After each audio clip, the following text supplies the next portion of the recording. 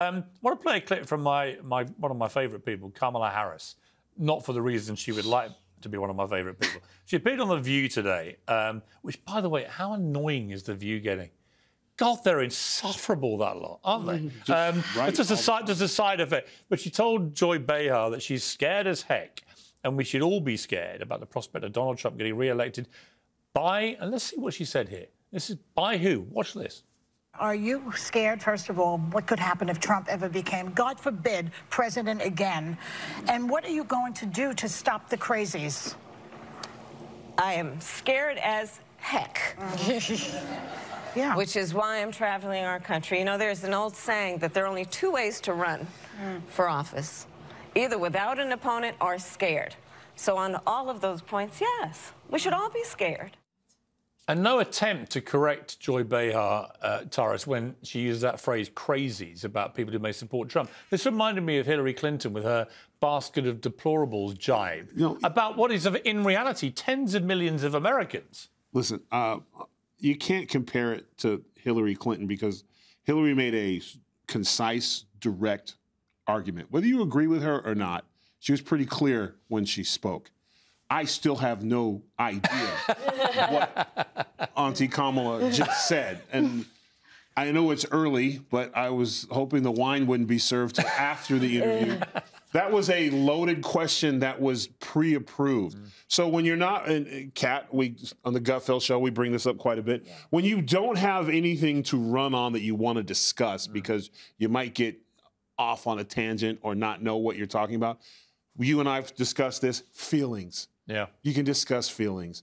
I'm afraid, so I can't be wrong. No one can argue with Auntie Kamala that she's afraid. And even though you'll say, but you are the VP and you have the top 5 armies in the world and you're afraid of a little old man with orangish red hair comb over. Why would you be afraid of him? What did he do to you? Like, this is the VP of the United States of America, and she's afraid. No, this is the talking point. I mean, Kat, there's no substance. So what do you do for schools? Nothing. No, I'm afraid. We're afraid. You know, in the UK, we're panicking now that we may end up with King Harry if we're not very lucky. You could end up, a heartbeat away, famously, from potentially President Harris. Yeah.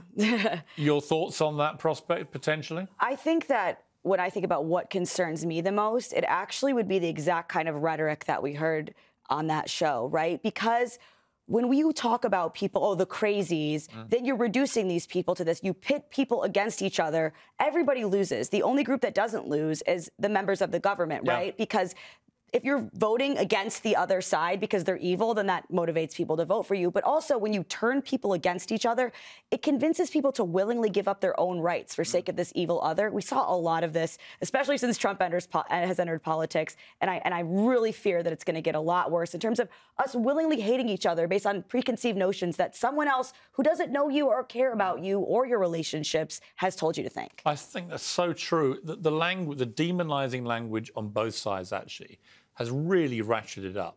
Civilized debate between politicians or about politicians is just disappeared. Yeah, I watched the interview and I actually thought Kamala did a skillful job in avoiding bombs that were set out for her by The View, whether intentionally or not. I don't agree with you that she should have said something about the crazies, because what I heard from Joy Behar, who also wasn't very coherent there, I thought she was talking about Trump and his team as being the crazies rather than the Trump voters. As he says, I don't think you can compare it to Hillary Clinton's direct insult. Trump voters are a basket of deplorables. That may or may not have been a reference to Trump voters as opposed to the campaign. Who knows? She didn't say anything negative about them. She was also asked if she agreed with Nikki Haley that America had never been a racist country, and she skillfully, I thought, avoided saying, yes, America has been racist. She totally avoided that. It was a little bit word salad. But her job now is, at the moment, her job is not to mess up. And I think in the campaign trail, what you will see Kamala Harris concentrating on is the one really big winning issue that the Democrats have, which is abortion. There are a lot of women voters, even GOP women voters, who are mad as hell about Roe versus Wade going away. It doesn't matter what you think about it. It's a huge election winner for the Democrats, and that's what Kamala, as the woman in the White House, will be concentrating on. Well, thank you, Pat. That was obviously brilliant, because you're a brilliant pack. I appreciate it.